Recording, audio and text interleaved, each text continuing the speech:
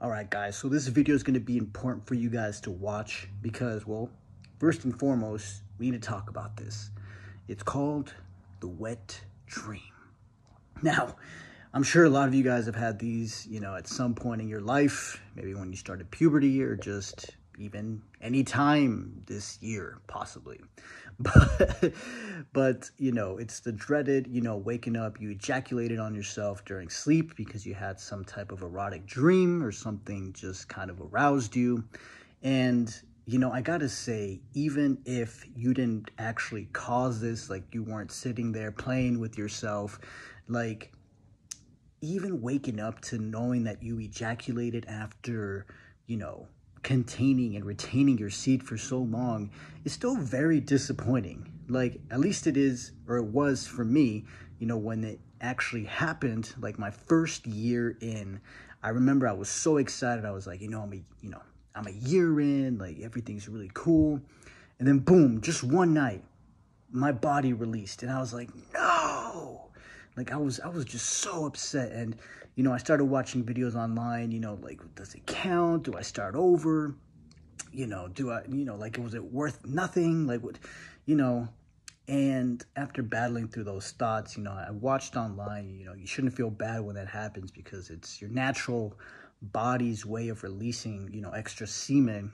But even after listening to that, though, I was like, nah, like, I gotta find a way to stop this because what if you just start, having wet dreams all the time?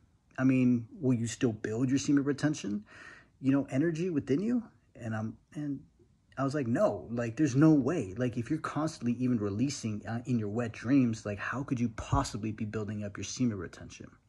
So what I ended up doing was figuring out what was causing, the wet dreams. And I caught it one time. I remember I was praying about it, and I caught what was actually, for me personally, maybe this will relate and resonate with you too, what was causing or what caused the wet dream before, because you could still have, dreams, as you purify your thoughts and things of that nature. You'll still have dreams, erotic dreams and whatnot. But obviously, as you progress, you'll learn to say no, even in your dreams. But before that, I remember I would sleep on my stomach and there would be pressure against my genitals. Now, this is what I personally realized was causing or caused the wet dreams. I think I only had like 2. Then that was enough for me to say, I got to figure out a solution to this. And I realized that when I did, it was because I had pressure on my genitals.